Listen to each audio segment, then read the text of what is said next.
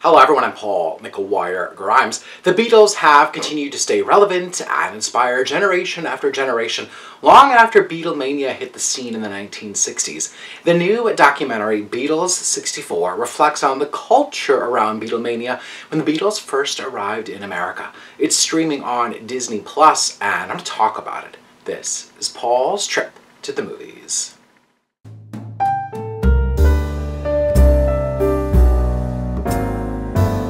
Beatles 64 acts as a timestamp and a reflection on history.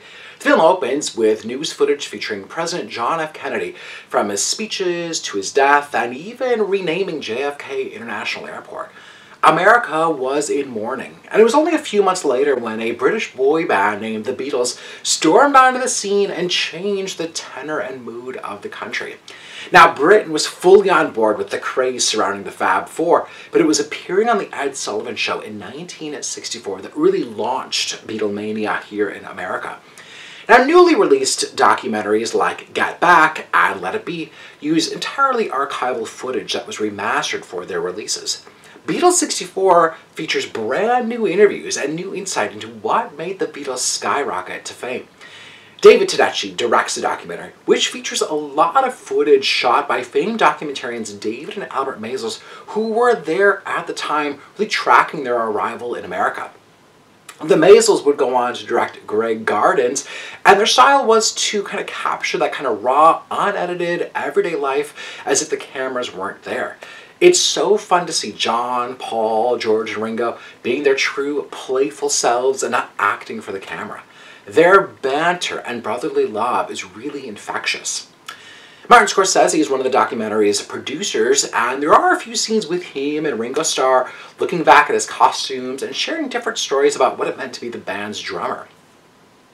New interviews with Paul McCartney are also featured, as he uses his photography exhibit in Brooklyn to kind of tell stories about this time in his career.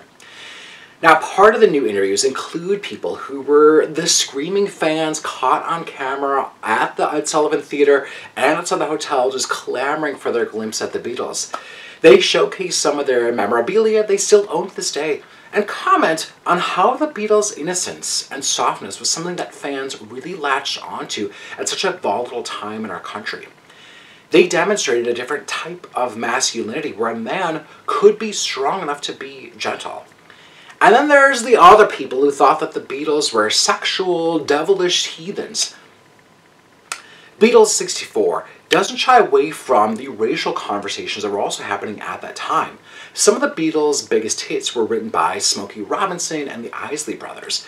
Robinson comments on how grateful he was for the Beatles, but there's this acknowledgement of the double standard with white men becoming famous for covers when the original black artists didn't have that same kind of fame at the time. Now, you would think that after all these years we would have seen all the footage and heard all the stories by now. There's something just enticing and reassuring about the Beatles that makes them timeless. Beatles 64 is a delightful trip down memory lane with fun new interviews with Paul, Ringo, their fans, and even people like director David Lynch and feminist icon Betty Friedan offering their commentary on why they love the Beatles. I'm giving Beatles 64 4 out of 5 ticket stubs.